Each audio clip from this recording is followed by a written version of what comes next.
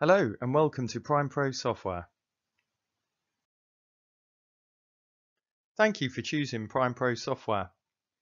This is number one in a series of short videos to help you easily navigate and utilize PrimePro to its full potential.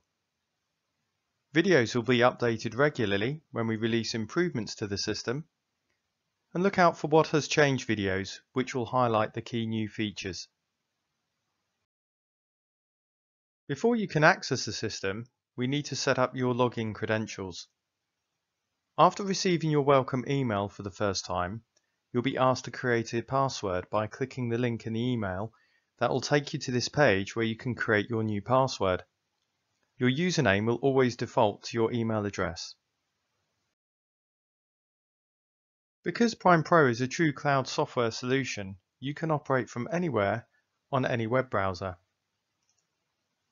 So firstly, open up a web browser, preferably Chrome since PrimePro is optimized for Google Chrome.